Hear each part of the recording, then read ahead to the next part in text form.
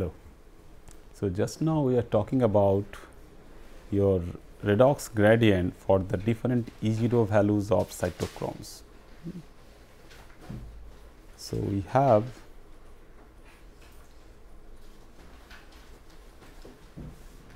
the different cytochromes, and those cytochromes can be considered from their different E0 values, such that we can have a typical generation for redox gradient.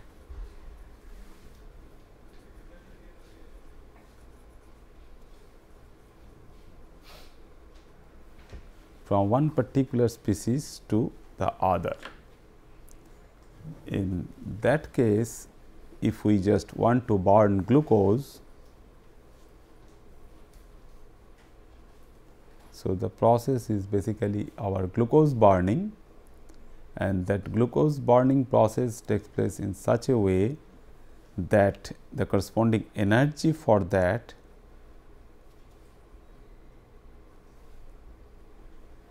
is released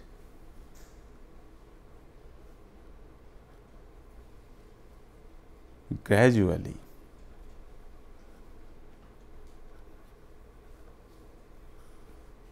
In the slowest possible manner and stored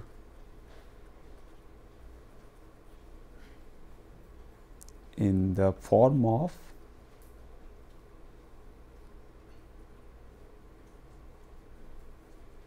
ATP. So, we should be able to synthesize large amount of ATP molecules during this burning process. So, like NAD plus, we can have on the other hand several other biological reducing agent. One such is quinone based one, which is reduced coenzyme, quinone coenzyme,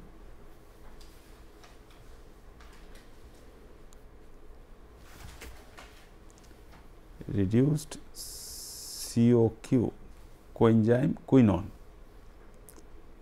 which is OH AME or some typical substitution. Then on the left you can have two amino functions, methoxide functions. So, this particular biological reducing agent, we can determine its corresponding E0 value, that means the E half value, which is minus 80 millivolt.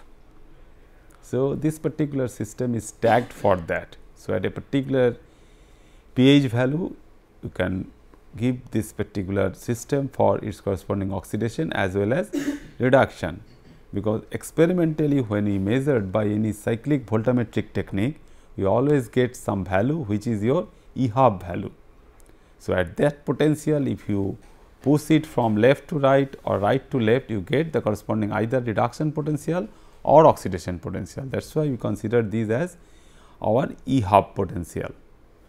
Then this is useful to reduce cytochrome B, and this cytochrome B has a corresponding potential of 50 millivolt.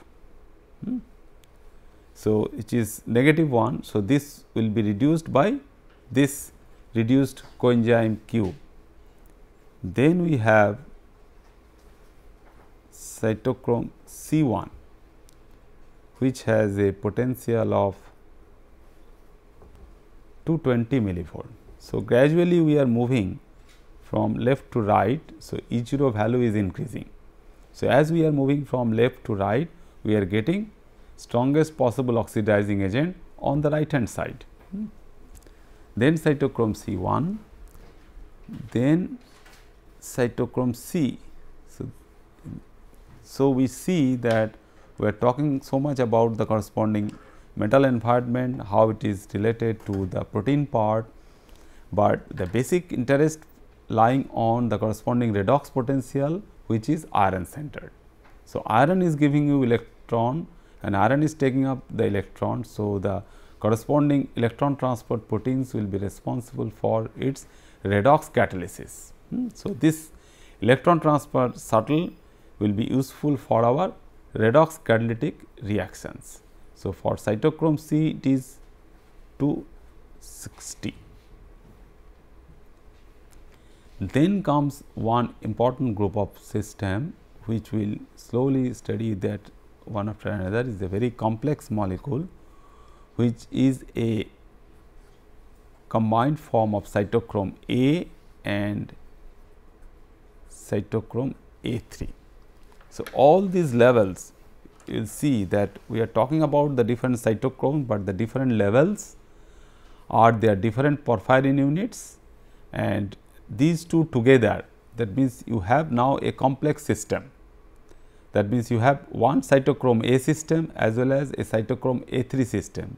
So, basically if we do not tell anything more beyond that, you should be able to tell that it has one iron center which is in cytochrome A environment and another cytochrome center which is in cytochrome A3 environment, but it is much more complex. It has two other metal ions also present. So, collectively this system is known as, in a simplest way, is cytochrome C oxidase, because it is on the right hand side of the cytochrome C and it will oxidize our cytochrome C. So, it is cytochrome C oxidase, because this is a little bit complex molecule. Then this is attached to our most important reaction what we are thinking about, which is the reduction of dioxygen molecule to water in presence of 4 protons. So, is a 4 electron reduction process, and that 4 electron reduction process is taking place around 800 millivolt. So, all these potentials, and this one is 450. So, all these species, when we talk about the corresponding reduction of the O2 system, so experimentally we can all determine these values, because in the intermediate form we will find that O2 by getting one single electron can be reduced to its superoxide. Then when it gets another electron, it goes to peroxide unit, and those E0 values are all different. Then it can go for the different radical pathways. So, it can go for OH dot, and that OH dot is also reacting with again for O2 molecule or water molecule. So, there are large number of oxygen based species available, and those oxygen species will have all different E0 values. So, right now what you see that this 800 millivolt is pretty high, which can be utilized for the oxidation of this species, which in turn can be utilized for the oxidation for cytochrome C, cytochrome C1, cytochrome B, and ultimately the biologically available reducing agent. So, this particular case, when this cytochrome B we get, this cytochrome B, you see that this potential is pretty less compared to the value what we get for cytochrome C as 260 millivolt. That means it has a different environment around iron, and the protein part in this case is not covalently attached. Protein is not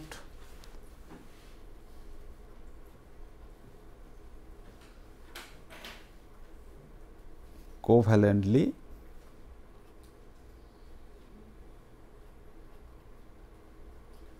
attached. So, not only that porphyrin environment, but also the protein environment can control the different E0 values. So, this E0 value can control the corresponding thermodynamic aspect of this electron transfer behavior, but we should little bit aware of the thing that what is the corresponding rate of electron transfer. So, experimentally these rate of electron transfer as well as theoretically we can calculate it out from some theoretical values. So, in this case we will find that if we just simply determine the k observed values in second inverse, we will find there is a drastic change in values for all these typical biological molecules compared to that of the iron center, which has typically ligated to some simple ligand system. So, these k of values for a system where it is cytochrome C and which is settling between the iron oxidation states of +2 and +3, giving a value of 5 into 10 to the power 4 second inverse. Compared to that, if we use a iron tris complex, that means Fe orthophenanthrene, orthophenanthrene like bipyridine, Fe orthophenanthrene, again it is settling between 2 and 3, but the determined rate constant in this case is in the order of 10 to the power 7. So, we see that the simple molecule like iron tris phenanthrene, which has iron center surrounded by 6 nitrogen donor atoms of orthophenanthrene, but it is showing some faster electron transfer rate. So, sometimes the slowing down of the electron transfer rate is also important, not only the corresponding E0 values, because in these cases, some of these cases we will basically find out some delta E value. Say threshold delta E value is required for one step to another, and that threshold E0 value or the delta E value is be responsible for a corresponding free energy change, and that free energy change will be utilized for our ATP synthesis. Not that all these delta E values are useful for our ATP synthesis. So, this rate for that particular electron transfer is also important. So, what is happening there, that means in case of cytochrome C, you have the protein envelope and only a part which is nothing but 20% of the porphyrin ring. So, 20% of the edge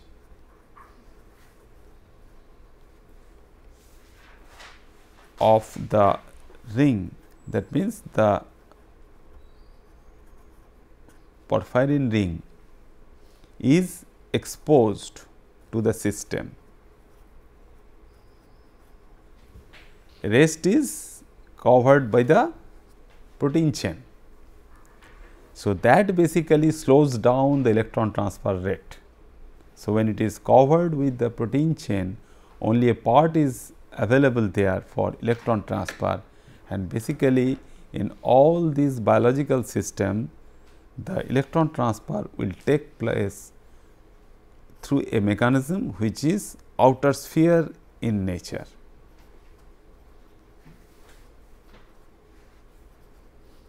Because we know that there are two types of electron transfer, one is outer sphere electron transfer, another is the inner sphere electron transfer.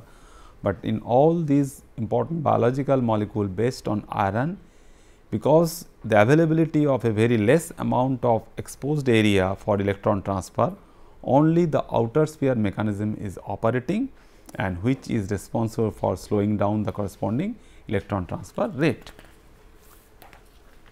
So, this particular thing is also tells us that some of these molecules, what we know that from our childhood days about the cyanide poisoning, this also basically disrupts the cytochrome electron transfer chain. Cytochrome electron transfer chain is hampered. It is not that the cyanide poisoning is due to the binding of cyanide to the hemoglobin or myoglobin molecule, but now you see the same type of molecule is available for binding your cyanide group.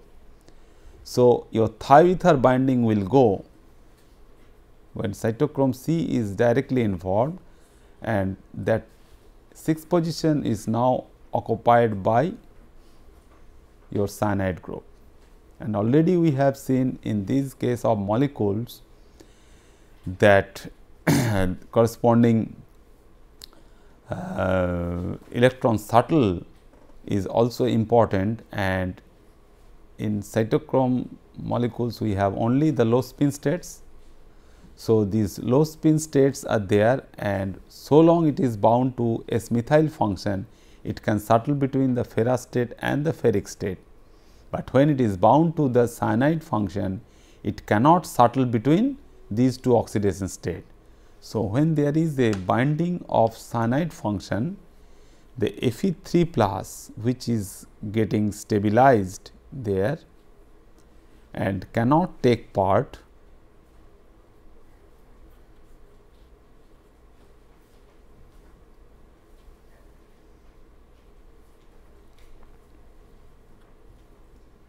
in electron transfer or electron shuttle from one side to the other. So, this also tells us that how some groups are available in the biological system.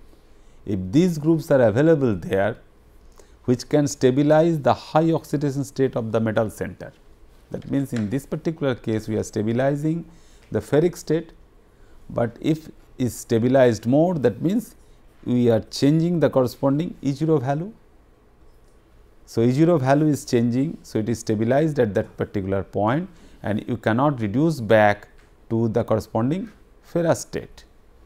So, this particular information prompted us to know that this particular porphyrin coordination is we are keeping constant. We are talking about the coordination from the 5th side as well as from the 6 sides. So, in one case it is thioether sulfur and the imidazole unit, but you can have some nitrogen from this side as well as nitrogen from this side, and both of them are imidazole nitrogen. So, this gives us an opportunity to know the corresponding change in the E0 values for synthetic molecules as well. So, if you have a laboratory prepared porphyrin ligand, you get the corresponding iron compound and then its corresponding bis imidazole adduct. That means, the coordination number 5 and 6 is occupied by imidazole groups only. So, it is basically a simple model compound which can be made in the laboratory.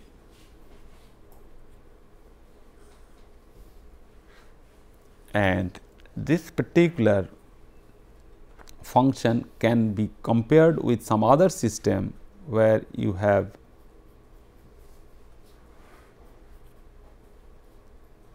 this as well as 1 by SME, any group, say it can be PHSME, and other by NME. And if you determine experimentally by cyclic voltammetric measurements the corresponding E0 values for these two compounds, we will find that related to the same cytochrome C, where you have, so this is equivalent to our cytochrome C, and this particular one is equivalent to some other molecule which is cytochrome C3 basically, where the thioether coordination is not there. Instead of that, you have the imidazole group of these. So, determination of these two basically tells us that already we have seen that for cytochrome C the potential was 260 millivolt, and this can be determined, which is minus 205 millivolt. So, what basically you get? You get the corresponding difference of these two, which is 465 millivolt, and that difference is due to these two coordinations. So, from the entirely same type of environment and entirely same type of molecule, if we are able to substitute one coordinating group from one position, that means the position number 6 say, to by the other group, we will find that there is a drastic change in the corresponding potential value, and this change in potential value can be correlated to the binding from the thioether function, thioether group, and some amount of the environment. So, there will be some effect from the environment also,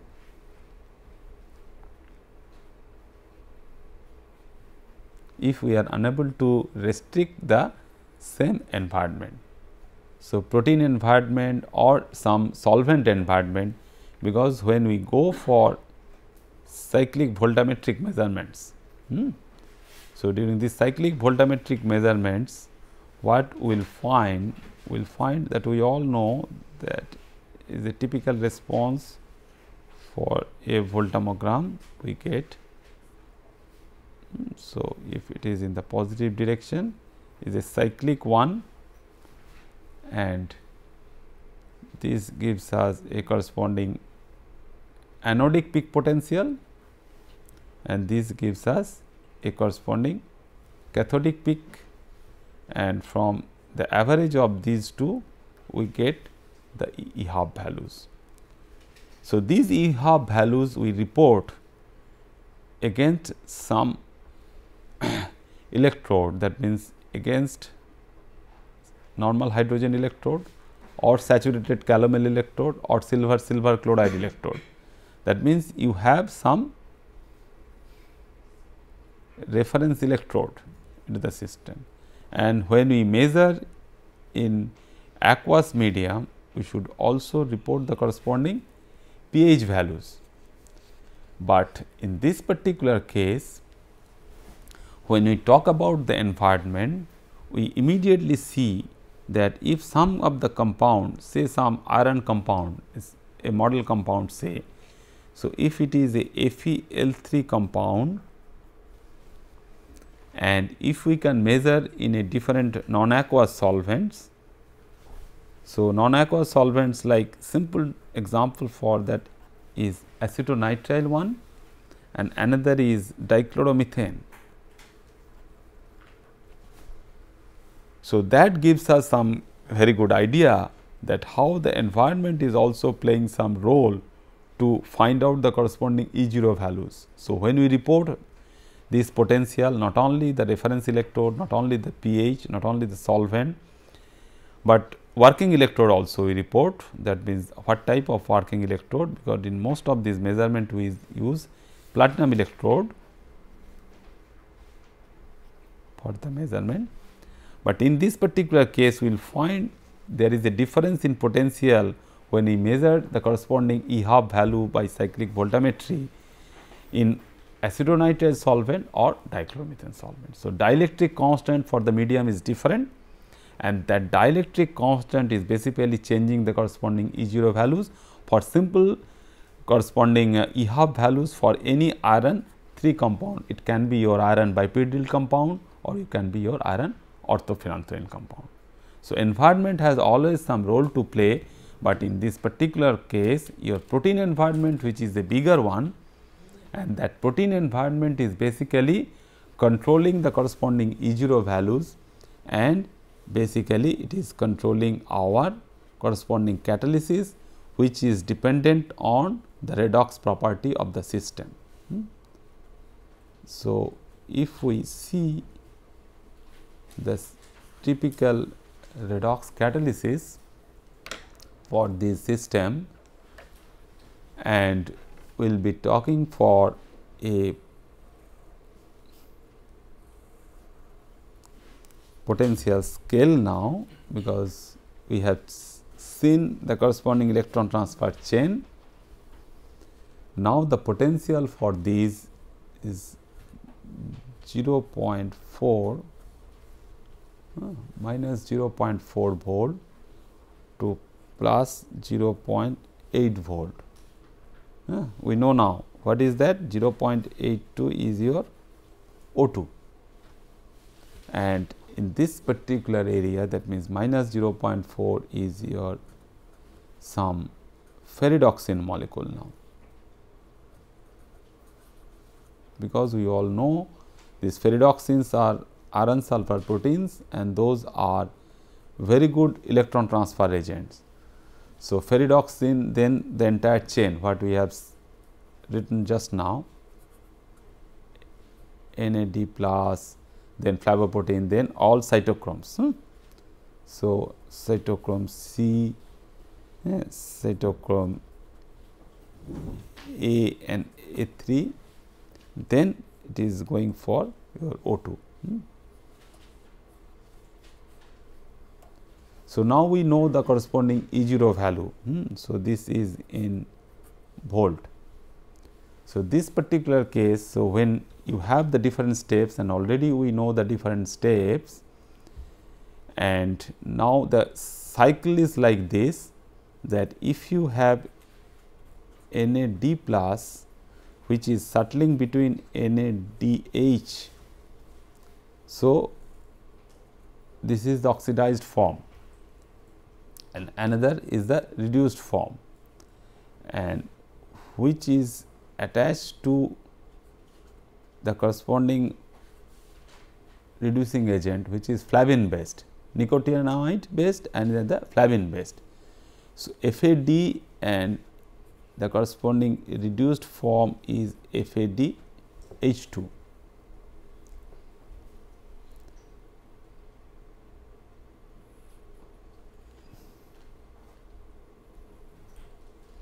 Then we are bringing the quinone, the coenzyme quinone.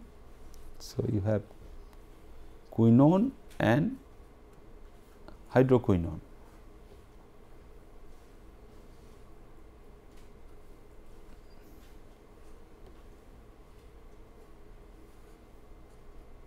So, it is oxidized by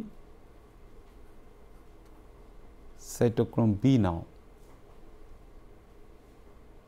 which is based on Fe3, and the reduced one is based on Fe2.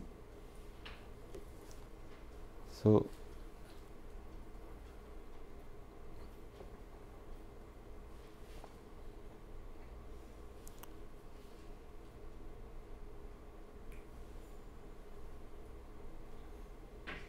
quinone, hydroquinone, no, sorry, this arrow will be like this. Both the arrows on the downward and both will be upward. So, Fe2, Fe3, then cytochrome B, then C1, again it is Fe2 and Fe3 only. So, this part is quite simple, that only Fe2 and Fe3.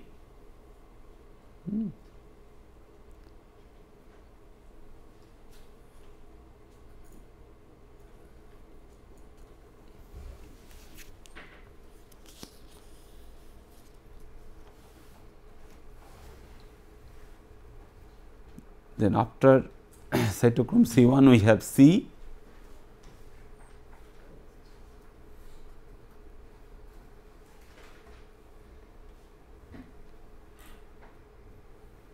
this is also based on Fe.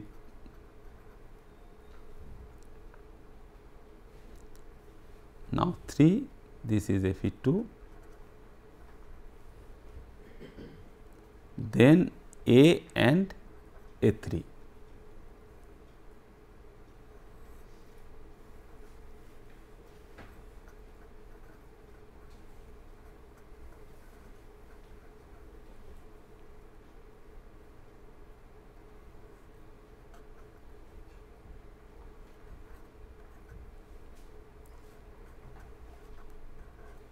O2 to H2.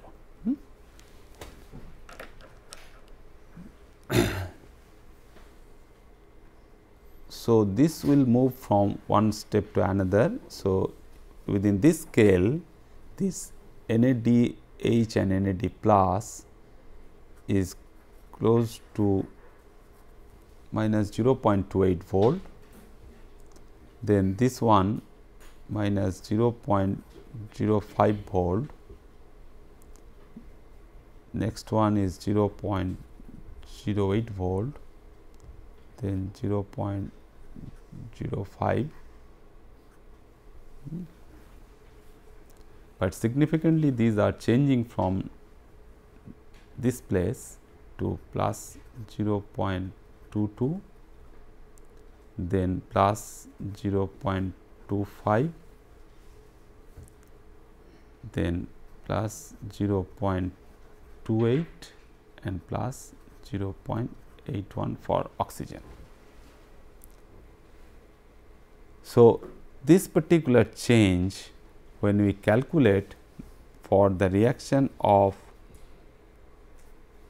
ATP plus water giving rise to ADP plus inorganic phosphate.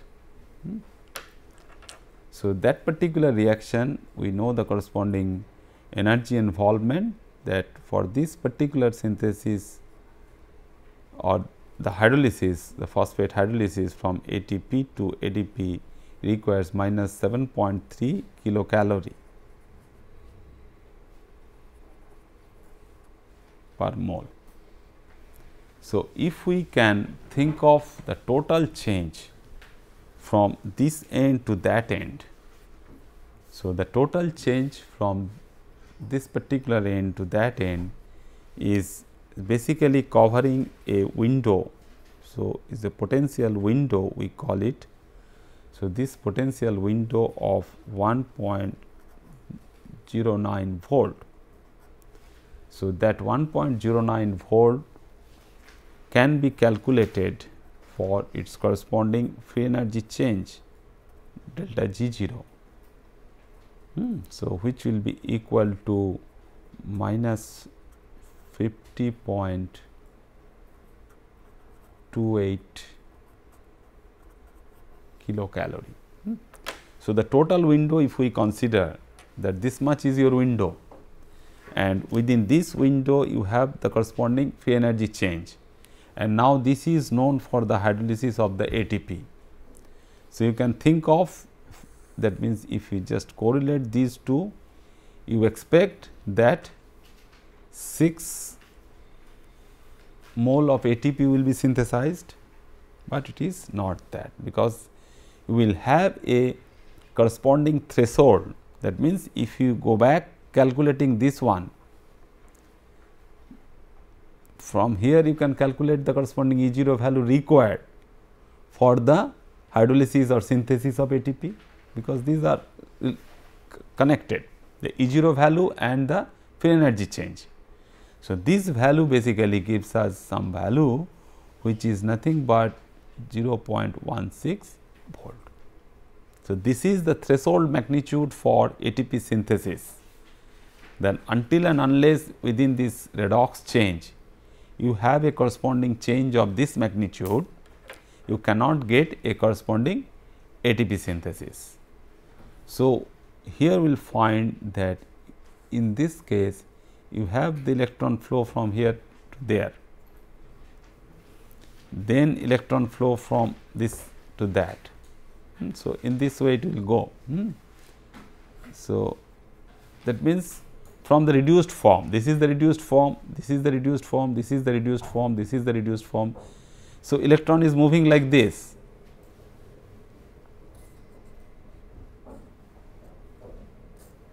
So, red arrows are pointing towards only the reductions, the reduced forms. So, we are starting from reduction from NADH and we are ending over here. So, electron is dumped on the O2 molecule and producing your water molecule. So, these junctions basically, when the junction is 0.28, so at this point you will get a corresponding synthesis, that means ADP on this side and at this side you will have ATP, because this 0.28 is higher than 0.16. So, at this step only you will have one ATP synthesis, then at this, that means 0.22 and this 0.05 minus 0.05, you will have that means between these points ADP, ATP, and lastly within this A3 unit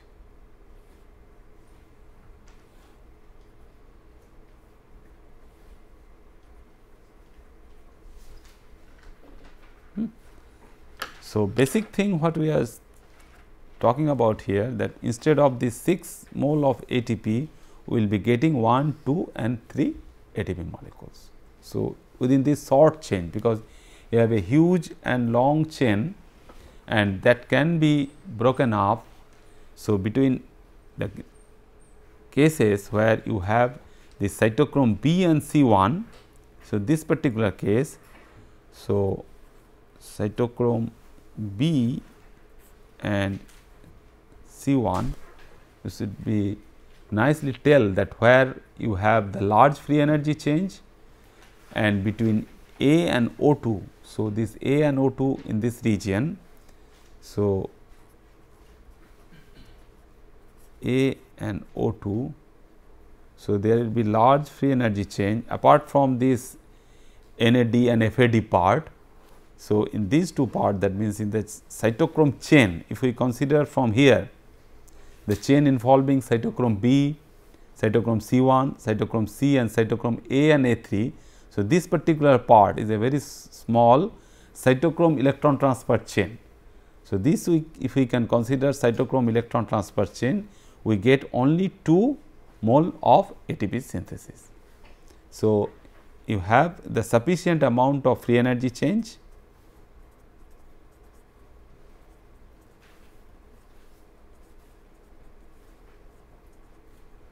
responsible for the synthesis of ATP molecules, which is our energy store.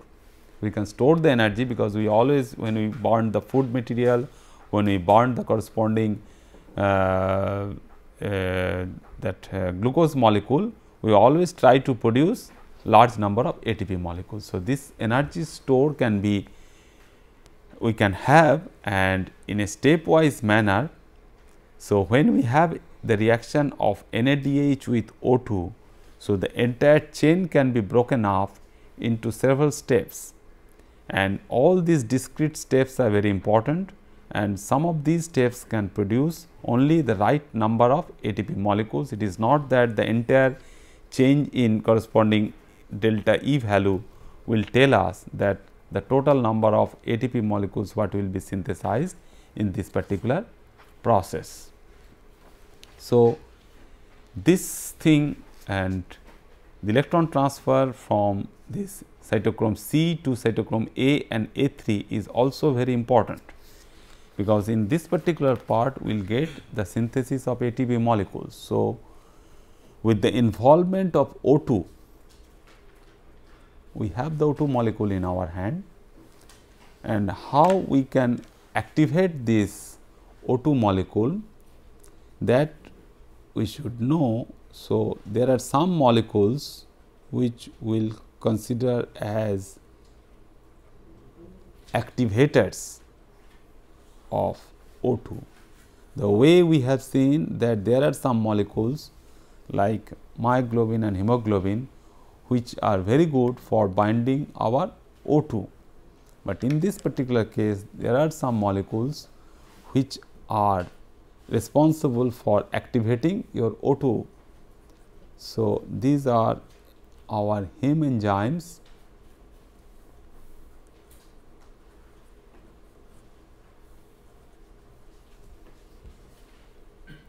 and these heme enzymes, one we have seen that is cytochrome C. Now, the next one, that is the last one before the binding of this O2 molecule, is our cytochrome C oxidase or cytochromes abbreviated as CCO. So, this is a different type of cytochrome molecule, and that cytochrome molecule will show us that this is basically a system, is a complex system which has heme protein plus some copper. Some copper is brought to the system, and copper has some important role to play to function as a cytochrome C oxidase, which is nothing but the terminal component, the end component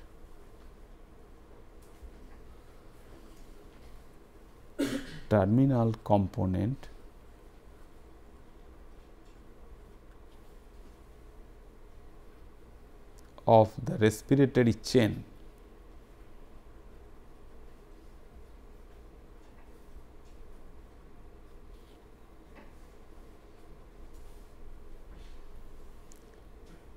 In all aerobic organism, because we are talking about thing which utilizing oxygen, all aerobic organism.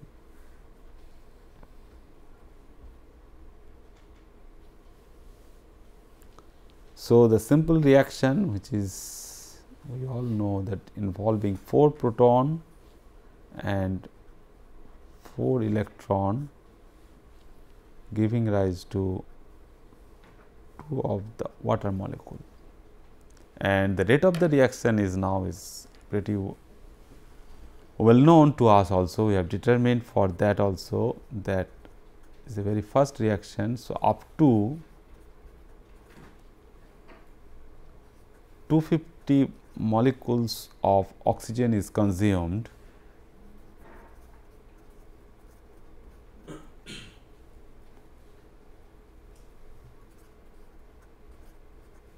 per second.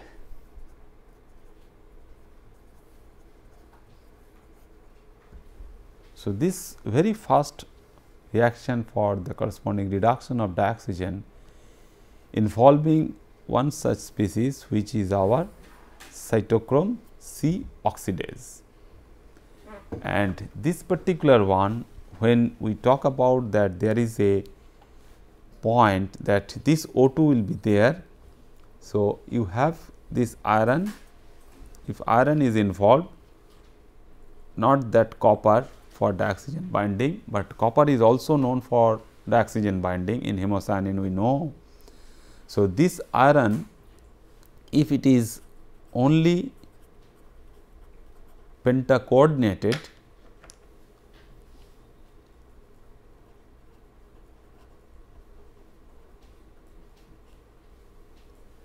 then we can think of binding of O2 from the 6th site. So, one such example for the cytochrome C oxidase, we will find that iron center is made pentacoordinated, and then your O2 is allowed to bind to that iron center, and it goes for its corresponding reactions. Then in another case, we will find that this particular site can bind H2O2 as well. So, this is another group of molecules known as your activators of dioxygen, and thirdly we will see that we can have some interactions where iron carbon bonds can be formed with the substrate. So, here the choice is very open now, that either your heme group, which can be pentacoordinated, can bind O2, or your copper centers are involved for binding your dioxygen molecules. So, together with this system, that means after studying this cytochrome C oxidase behavior, if the iron porphyrin system is involved in a typical fashion, we will see how they are behaving in some other molecules like peroxidases, because we are looking at something where your iron center is involved in binding your H2O2. So, if we can recall the corresponding binding of O2 to the iron center in myoglobin molecule, that if there is some internal electron transfer and if we can feed one extra electron to that O2, it can be converted to O2 minus, that means the superoxide anion. If we can put 2 electron to the system, it can be a peroxide system. But we will be talking about something where you have the activators of O, that means in this particular case whether we should be able to break the OO bond, that is important. So, one such reactivity pattern for this will be for peroxidases, then we will be talking about catalases and another different group of cytochrome molecule, but involving again iron and porphyrin is cytochrome P450. So, cytochrome C oxidase, peroxidases, catalases and cytochrome P450. So, this we will see in detail for this corresponding binding as well as the electron transfer to the adjacent cytochrome. So, when we have cytochrome C oxidase bearing heme group, but now this heme group is a different one, we label it as A3. So, already I told you that one is A3 and another is heme A. So, two iron centers, one in A3 and another in A. Then we have a copper center which is designated as B and another copper center which is known as A. So, this particular case, so copper A is basically receiving the electron from our cytochrome C, what we are studying so far. So, cytochrome C is giving electron to copper A site. So, in this copper A site is a dinuclear one, and once this copper site is given, and this copper site is nothing but we have one center as copper bound to 2 nitrogen and 2 sulfur, which is CuA, and left to that, that means your heme A side is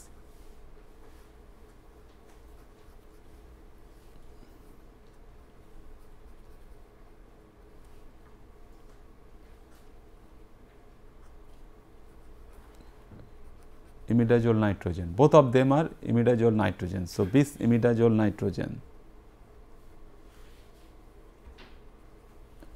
which is our copper A and this is our cytochrome A containing heme A function. So, the porphyrin has that suitable substitution which we considered as heme A, and when that heme A is attached to that protein pod and the corresponding environment with respect to that bis imidazole unit, we get a cytochrome A1, and other one, that means heme A3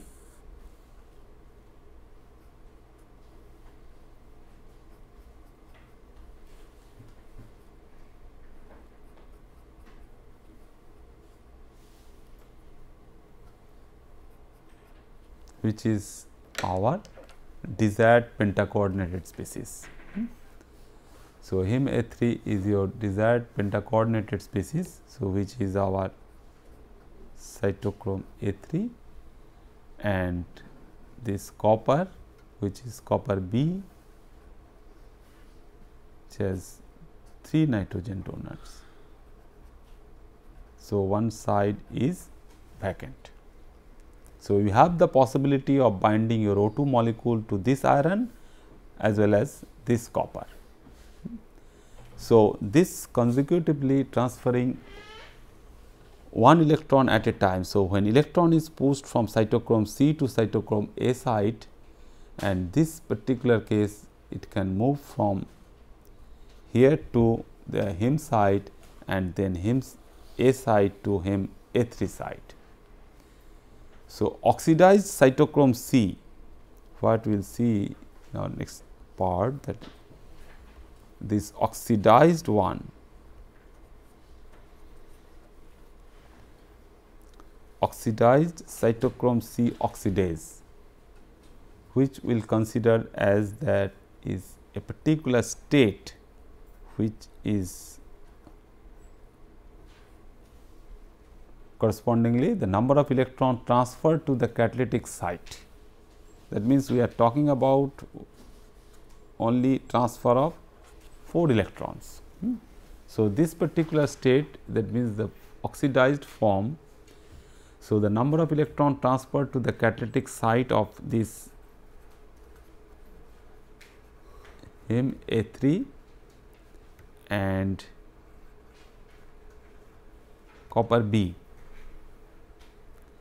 Then we see that this can go for sequential electron transfer to another state which is E1 and another state which is R2. So, these are basically we will see, we will just discuss all these are the different states. That means, in all these cases what we will see, that means the fully oxidized form or the fully reduced form and the intermediate form, that means you can get something, that means 1 electron reduced form or the 1 electron oxidized form. Then after reduction, what we will find, that after reduction, if the system is allowed to bind to dioxygen molecule, that is interesting to know, because we have seen that you do not have anything in your hand which will study in detail the corresponding binding and the elimination of this species, but we can monitor the corresponding spectra. So, the spectra of iron porphyrin system in your hand,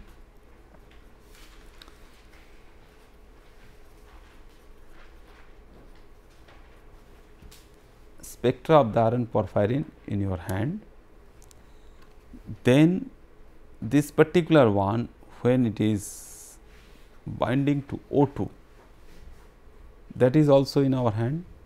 So, this is different, that we know that the oxyhemoglobin or oxymyoglobin spectra is completely different from the corresponding deoxy form.